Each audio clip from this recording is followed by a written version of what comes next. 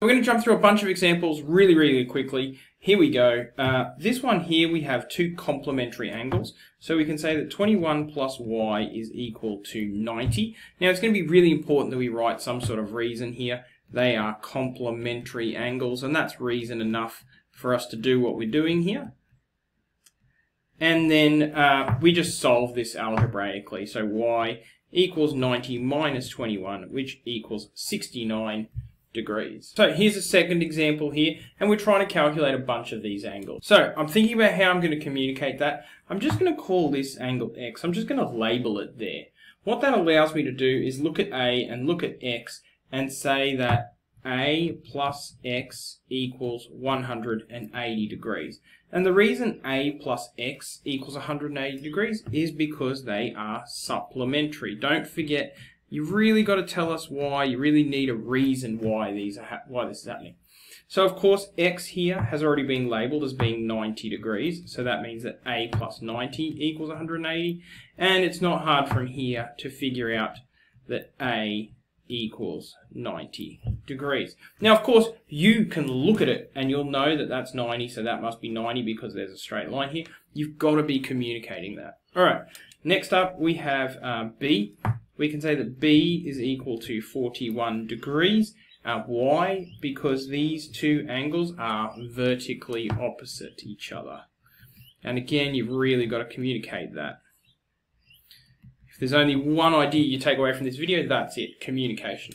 Finally, we have c. Now, if b is equal to 41 degrees, or even if we just ignore b and we just focus on this bit here, we can see that this is a set of supplementary angles as well. So we can say that c plus 41 equals 180 degrees because they are supplementary. Missing my r there. And then solve that. 180 minus 41 c. Of course, that must mean that c equals 139 degrees. Now, working through this one here, we have a triangle. We know that that's a right angle here. We know the internal angles of a triangle add up to 180, and that's what the key bit is here. I'm just going to label this a, and I'm just going to now say that a plus 41 plus x equals 180. And the reason for that is the internal angles of a triangle.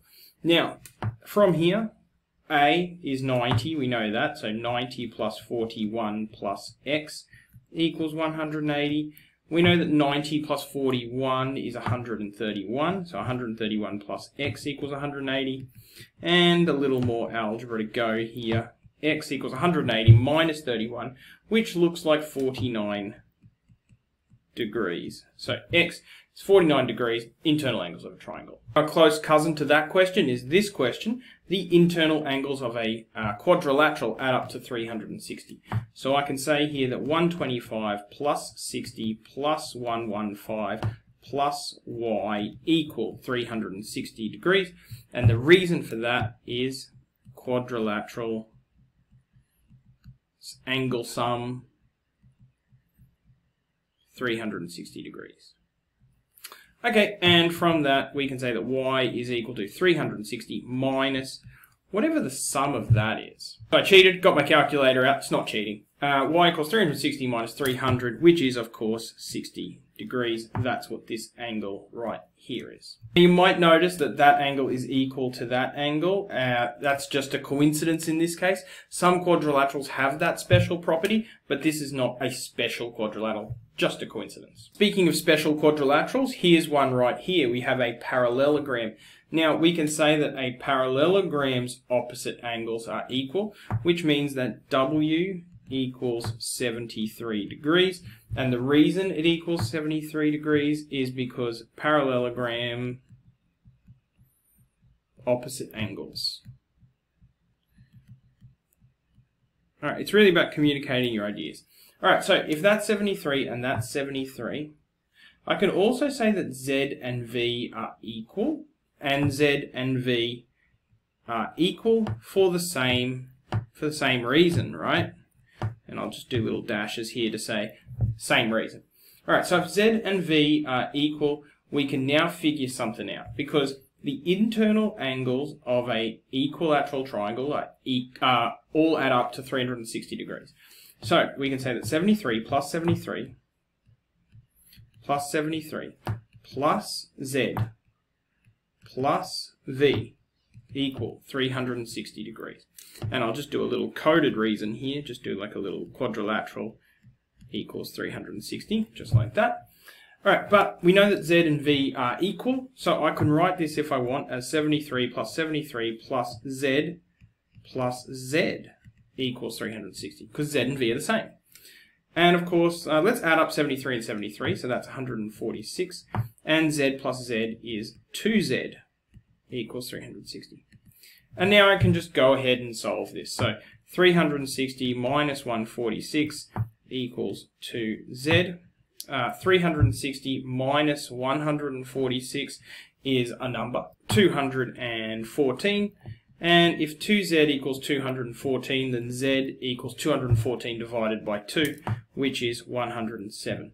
And of course, if Z equals 107, then V equals 107. A little therefore there. Now, there are different ways to solve this. So, for instance, rather than doing what I've done here, you can look at these parallel lines and see that they're parallel lines. Okay, and see this one as a transversal. And you can see now we have co-interior angles. So we could have easily, or perhaps more easily than what I've done here, said that V equals 180 minus 73, which is 107. And the reason would have been co-interior angles. So there's often more than one way to do these sorts of questions, but you really need to just move through them however you see it. Similar idea here. This time we have a kite. Now, here we have 95 degrees, here we have 60 degrees, and in a kite, these opposite angles, the ones that join the two sides of different lengths, they're going to be equal. So that means that x equals y.